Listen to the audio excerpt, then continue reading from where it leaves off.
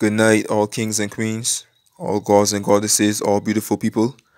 I am Beef Lost to God, and tonight I just want to share another successful manifestation story on how I manifested these three books right here by Neville Goddard. Right now, back in March of this year, March 2020, right at the time I had no income and I wanted to own a book by Neville Goddard. Right now, I had no income, but I knew the law.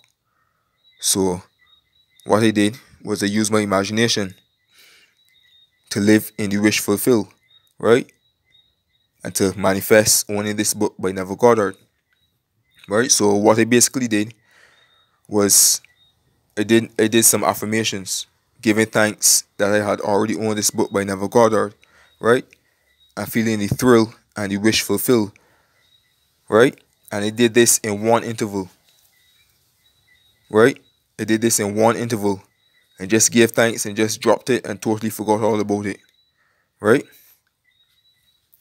Because at that time too, I wasn't in desperate need for the book, right? Because I had other goals, important goals that I still was more focused on, right?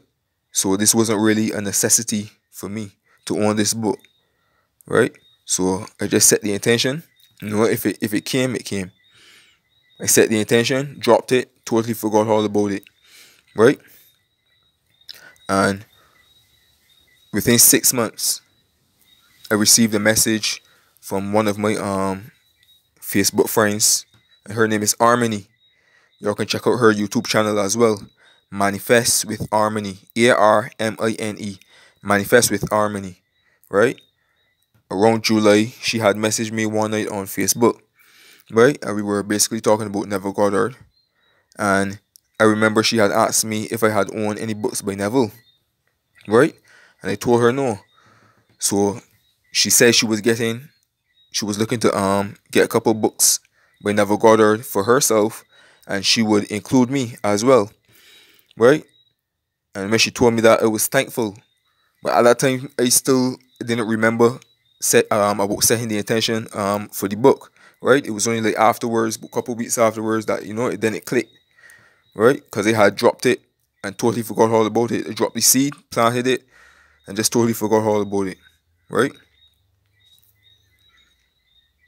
So she told me she would get a couple books for me as well, And I not only gave thanks to the universe for allowing this to happen and bringing it all about successfully, but for her as well, taking her time out to do it. Because the bridge of incidents was her sending me the message on Facebook, right? And she was chosen to play the role. This was the role she had to play in order to bring about my manifestation successfully, right? All things are one. We're all connected, right?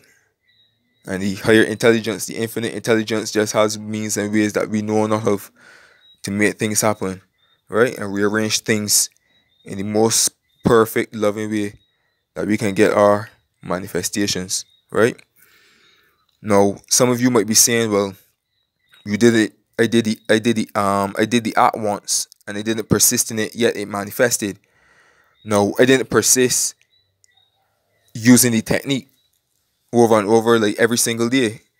I did it once with intensity, right? But the persistence was not me actually doing the act. The persistence was me living as though the wish was already fulfilled, right? Because I had no worries or doubts around the situation, right? I just did it and dropped it. I wasn't worrying or doubting if it would come or not. So I was persistently still living in the wish fulfill, right? And it came about at the right time. Within 6 months. Within 6 months was when it started to ripe and the flower started to blossom, right? Now around September was when I went to collect the books, because the whole COVID pandemic and that sort of stuff was going on. So when it comes to like posting and people getting mail and stuff, there would be a lot of delays. So around September was when I got to collect the books, right? So that is how I manifested. And the thing is, I set the intention for just the book. And the bonus, I got 3 books as a bonus. So I give thanks to the universe. And I give thanks also to Harmony, for playing her role perfectly. She's such a beautiful soul as well. And I give thanks. And as I said before, you can subscribe to her channel as well. Manifest with Harmony, ARMINE. Right? So I just wanted to share this success story on how I manifested these books by Neville Goddard. Right? And just like Neville too, I am from Barbados. Right? And when it comes to books like these, books that will help you to grow and evolve as a person and to open up your eyes and to wake up the masses, books like these, you won't really find them down here.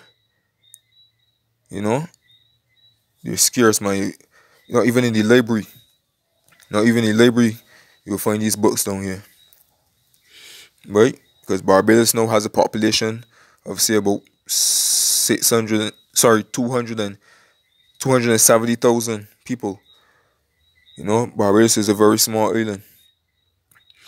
They don't really want, with the very few people that we have, they don't want people to waken. They don't want people waking up. They don't want people to know the truth.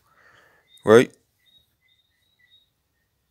So they try their best and they do their best to keep certain things hidden. But, the truth will always reveal itself to who's open to it.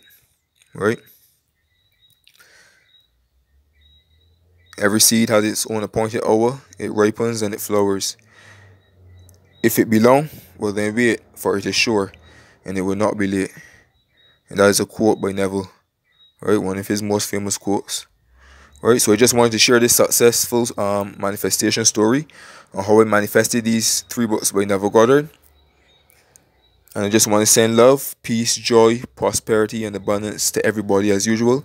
If you haven't subscribed, feel free to subscribe and click the notification bell for more videos, because I will have more successful manifestation stories to share.